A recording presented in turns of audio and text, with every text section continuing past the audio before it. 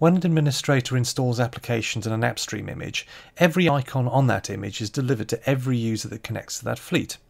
But using dynamic applications, we completely remove the user's visibility of applications they cannot use. Applications are delivered based on Active Directory group membership. It is also important not to give users access to AppStream services if they don't have any AppStream applications to access. This is explained in section 8.11.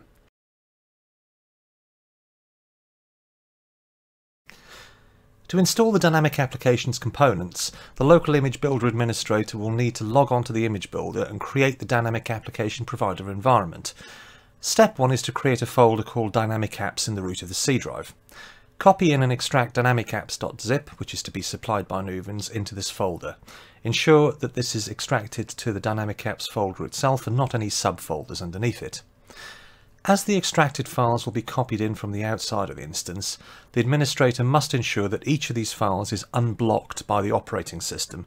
So to do this, right-click on each of the extracted files, and in the security section at the bottom, if it says unblock, tick this and OK it. Step 2 is to create a folder called C Dynamic App Icons. This is where the local administrator will put the application icons so they can be converted to base64 format, so the administrator can use this information later in WorkSpaces Manager to assign icons to the applications. AppStream doesn't use these icons directly, it's just an area where the administrator can store PNG icons that represent the applications and have them created to base64 via a PowerShell script. Please refer to section 8.3.1 of the documentation for creating the application icons. Step 3 is to create a folder under the Dynamic Application Icons folder called Encoded. This is where the base64 encoded text files will reside when they are converted in section 8.3.1. Step 4 is to amend the application session script. Edit the config.json in the location AppStream session scripts and put in the following entry shown below. It will invoke the dynamic application functionality which supplies the applications to the users.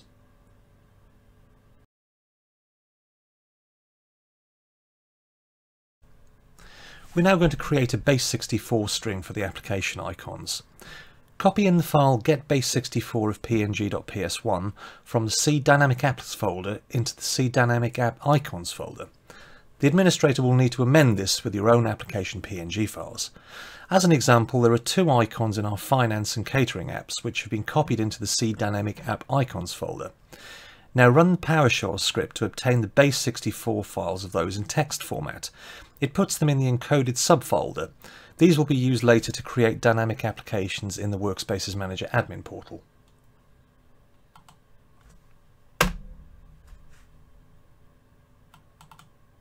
And here they are. If you don't know how to create a PNG application for your icon, it's quite simple. If you go to the Image Assistant, and then if you want to add an application, so for example, we'll add something like Notepad.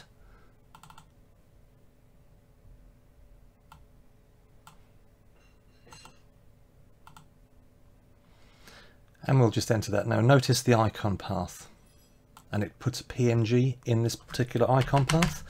And that icon path is Program Data Amazon Photon App Catalog Helper App Icons. This is the icon that you can pick up from here and then you can place back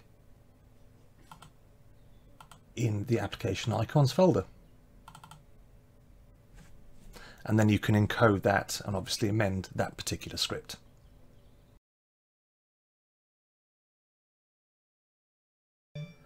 Dynamic applications do behave differently on an image builder when testing applications from the Image Assistant and creating a new image.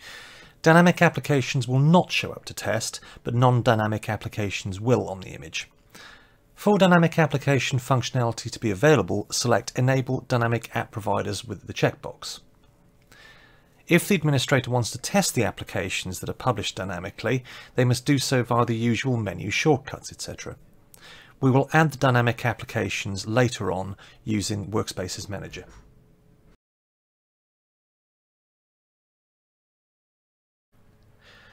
To enable the user to use dynamic applications in AppStream, the user must be placed in a top-level administrator group specified by the administrator.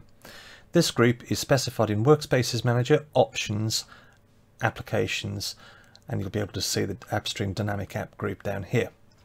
This means that a CSV will be generated for them even if they don't have access to the applications. The applications will be granted using separate Active Directory groups per the application shown later on.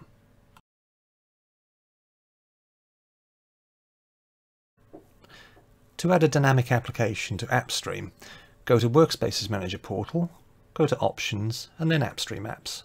You'll see here that I've already got 3 pre-configured. Let's go into one and see what I've set. So first of all, you need to put an application name in. This is displayed to the user. Then you need the application AD group name. So in this case, it's DA Notepad. The users need to be individually placed in this group, and no group nesting will actually work, so be careful of that one. The application type is effectively a free field, so it can be utility or technology. The license type, I would set that as free because it's not really applicable to AppStream. So if you've got an application on AppStream, then the chances are anybody can use it. If you did want to put this down to the number of people that can access it at a time, then you can put this to paid and put a license count in here of how many licenses you're actually used. You also need to select this as an AppStream dynamic app. And then the next bit is whereabouts on the image builder the executable or batch file is located. And then finally, this is the base64 encoded format for your PNG icon for this particular application. If you want to go and add your own application, just go up here to Add Application. Deselect WorkSpaces app and then fill in the fields appropriately to what I showed you earlier on.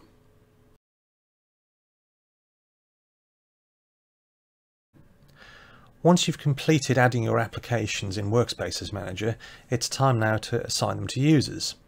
You can do this via 2 ways. You can either put the users individually into the Active Directory groups assigned with those applications, and remember there is no group nesting within this, otherwise it will not work. Or you can assign the application to the user in WorkSpaces Manager. So you would go into Users, you search your domain, and you would find the user that you want. Then go to Assign Application, and then select your application from the list that you put in. So I will give myself 2 of the Dynamic AppStream apps. I'll give myself Notepad, and I'll give myself Paint. And that's it. The user's CSV file will be updated within about a 20-minute period whilst the task scheduler completes. If it was urgent and you didn't want to wait 20 minutes for this, then what you could do is to go to your WorkSpaces Manager portal and then put in Hang Fire and then select the reoccurring jobs. If you then select Sync AD Groups and do Trigger Now, that will then complete in a short period of time. There's also a job in there called Dynamic App Files. Trigger this as well, as this will update the CSV files. The user's CSV file then will be updated with the applications accordingly.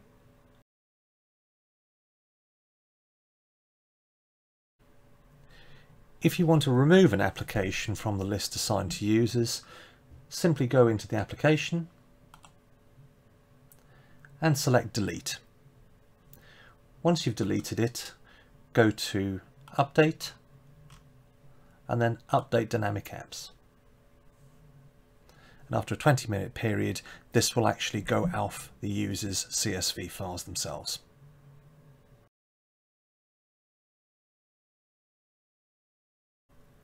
To remove a dynamic application from the user, you can either remove them directly from the Active Directory group, or you can go into WorkSpaces Manager portal, go to Users, search for your user in the domain, go to Assign Application, and then just click on the red icon.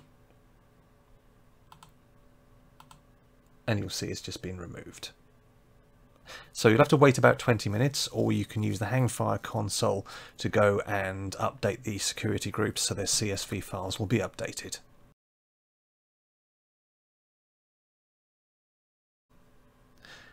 As we've gone along, we've been referring to CSV files for users. These are configuration files that are used to deliver dynamic applications based on Active Directory groups and are held on the WorkSpaces Manager appliance in a share called AppStream Apps. These will be read-only to users and full access to administrators. Each user who accesses AppStream and uses dynamic applications will have one and is written automatically by WorkSpaces Manager on a cycle of 20 minutes.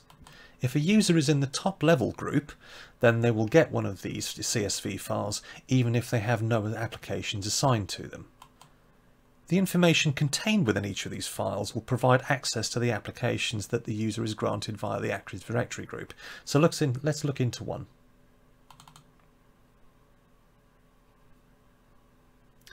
So you will see here, you've got the display name, you have the launch path, and you have the icon data. This is all that AppStream requires to actually deliver the application to the user. Again, these are updated every 20 minutes by WorkSpaces Manager. You can download WorkSpaces Manager from the AWS Marketplace, or please contact us here at Nuvens if you'd like a 30-day free trial.